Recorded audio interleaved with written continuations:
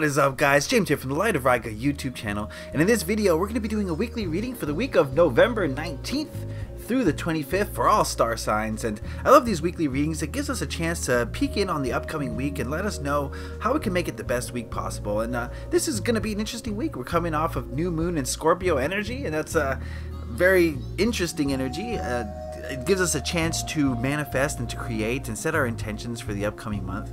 And we've also got not Halloween, that's over. We've also got Thanksgiving on the horizon this week if you're an American, and that's a chance to give and share in love and gratitude. So a lot of opportunities for some great manifestations this week. So let's dive into it. We're going to be using this sacred, what? My words are all mixed up. We're going to be using the Psychic Tarot of the Heart today to do our 3-card look at the week ahead reading. Oh, hello.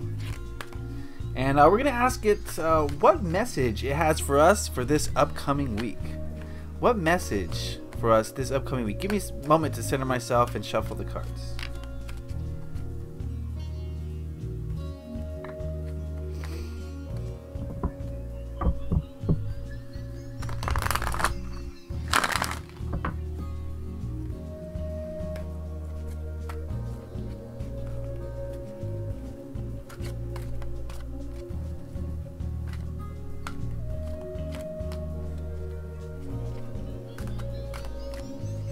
Alright, that ought to do it. We will cut the deck and deal out 3 cards.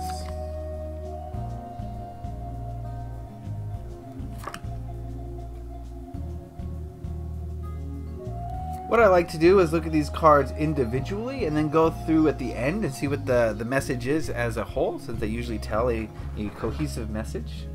And the first card we're going to look at is this one. And we've got the Sacral Chakra. Okay.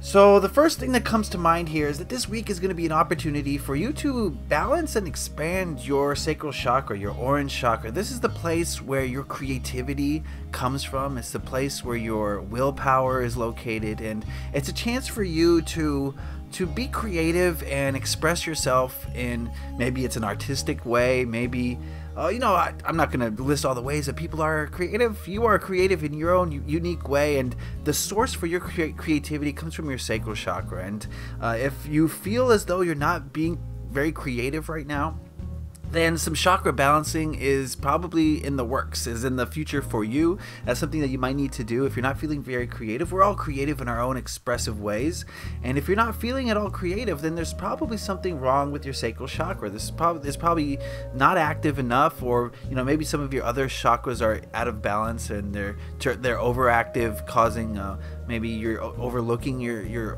sacral chakra a little bit. So one thing to do this month, if you aren't feeling the creative this week, if you're not feeling the creative vibes, is to surround yourself with some orange colors. And this could be your clothing, this could be, I don't know, surround yourself in orange. One of the best orange things to surround yourself in is in crystals, and the orange sacral chakra crystals that resonate at that chakra are going to be very beneficial for you this week, such as sunstone, maybe carnelian, maybe some calcite. All these crystals are going to help to expand your orange sacral chakra and help you to be more creative and to be more assertive, and to really stand up for yourself and stand up for what you represent and stand up for your creativity and express your true manifestation in this world, and express yourself cleanly and clearly. So definitely going to be a chance for creativity coming this week, so look out for that.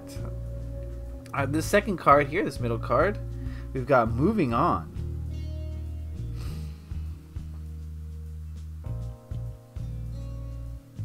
All right, the feeling I'm getting from this card, it's got an eight of cups vibe to it, is changing the direction. And changing direction is something that's very difficult for a lot of us. We're so used to moving based on momentum. We're so used to saying, oh, we'll just see this through. We started this, we got to end it. But this card is saying that, there's no shame in suddenly deciding, you know what, that is not for me. I may have started something, but I realize now that it's not for my highest good. And if something's not for your highest good, you got to move on. You got to switch directions and be willing to walk away from it. And, society teaches us that that is a failure. If you don't complete what you started, you have failed. But that is not the case, because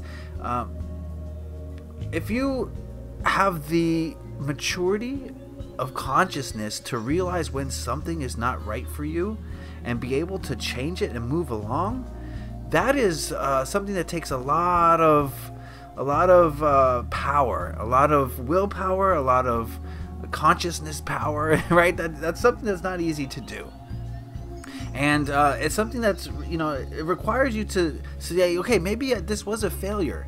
Maybe I failed in some way, but those of us who are conscious know that our failures are the biggest lessons that we can learn, and they're going to teach us the most. And our failures are the things that are improving us the quickest.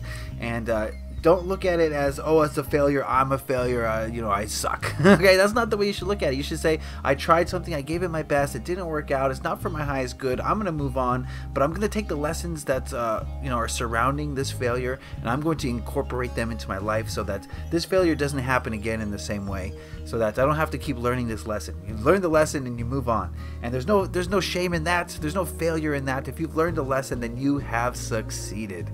So if there's something in your life this week that's becoming apparent that is no longer serving you, something that's just not exciting you anymore, something that's just kind of bringing you down, there's no shame in saying that's enough of that, I'm moving on. It takes a very wise and knowledgeable and a person who's really in control of their life to be able to do that. But don't forget that you do need to learn the lessons that are inherent in that failure. Right, okay? And the last card we've got, share the love. And of course, this is making me think of Thanksgiving, and this week is an opportunity for you to really show your gratitude, show your appreciation for others, show the love that you have for people. It's kind of sad that, at least in the United States, we spend one day out of the 365 truly being grateful for all the things we have. I mean, this should be an everyday occurrence, but what I want you to do is, if you are an American and you do celebrate Thanksgiving, and you feel the love that is being shared and expressed on Thanksgiving, I want you to realize that this can happen every single day. This is not something that you have to wait for your family to gather around a bunch of food where you're going to be gluttonous. You don't have to wait for that in order to be grateful, in order to spread love, in order to show your appreciation and gratitude. Do it every day. So when you do it on Thanksgiving, really take it all in and feel the energy of it, is my advice to you. And then bring that energy to Friday, okay? When everyone's trampling each other in Walmart, bring that energy to Friday. And keep that energy going on Friday, then bring that energy to Saturday. And start to make a habit of showing appreciation, of showing love, of showing gratitude, because this week is going to be a week for you to really build on the positive energy that Thanksgiving usually brings. Okay, so share the love, spread the love, and realize that in order to get love, you have to give it. In order to give love, you have to get it. So keep that cycle continually flowing, and I think you're going to have such a great life. Okay?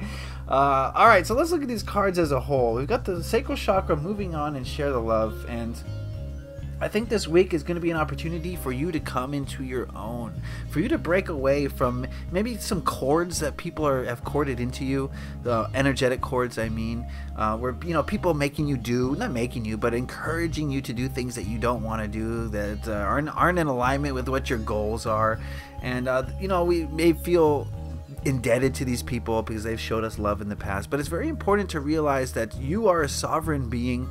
Any energy that's bringing you down is something that needs to be removed from your life, because if your idea of success is ascension, then you can't be bogged down in low vibrational energy. So if someone's bringing you down, stand up for yourself.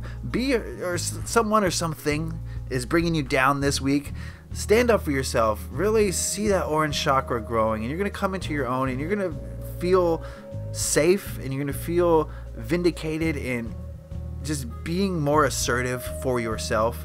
And that means moving on, moving away from things that are no longer serving you, but it also means showing gratitude for what you do have, and showing appreciation for everything that you do have. So I do feel like change is on the horizon this week if you can stand up for yourself, if you can bring yourself into a state of self-confidence and sovereignty, to the point where you're going to start to make decisions that are in your best interest and your interests only, not worrying so much about the interest interests of others. So this is going to be a great week for you to build on some gratitude and focus on things that are meant for your highest good. So I wish you guys all a great week. Remember to just embody that sacral chakra energy, that orange energy. Surround yourself with some orange crystals if you've got some, and iron pyrite is another great one. There's so many great sacral crystals, and a lot of the ones that resonate with the solar plexus and the root will also resonate with the sacral chakra. So look into that. You know, black tourmaline, obsidian. They're all going to help the sacral chakra in their own little special way. So those lower chakra energy crystals are going to help a lot this week for you to get into your own. But the number one that comes to my mind is sunstone. That's my favorite. Indian sunstone, Oregon sunstone too, to a different degree, but I really love Indian sunstone. Do I have time to show you one? It's not the best lighting. In fact, it's terrible lighting. Hold on, let me see if I can get... Oh.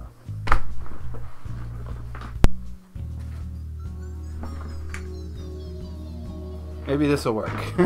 That's too much. But that gives you the idea. This is a crystal that you could be working with this week, and it's going to help you. Just blast it with light. See what happens? Anyway, there's some labradorescence. There's some sparkles in the sunstone.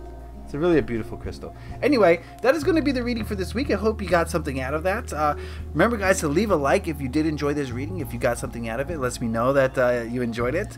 If you have any questions, comments, concerns, anything you want to say about this upcoming week, put it in the comment section below. I love to hear from you guys. I really do. And if you really enjoyed this video, please consider hitting that subscribe button to stay up to date on all the videos I release, including these weekly readings and bi-monthly tarot scopes and deck reviews and all sorts of different readings. So if you want to stay up to date on this channel, please hit that subscribe button. I'd really appreciate that. Thank you. And if, of course, if you want a reading of your own, you know where to find me on my Etsy shop. The link is in the description below, and we can tap into your energies and get to the bottom of your issues. All right. I want to thank you all. I want to wish you all a great week. Happy Thanksgiving to my American friends. And keep that love rolling, right? It's not a one-day thing. Do it every week. All right, guys. Leave a like if you enjoy this. Happy taroting. Peace.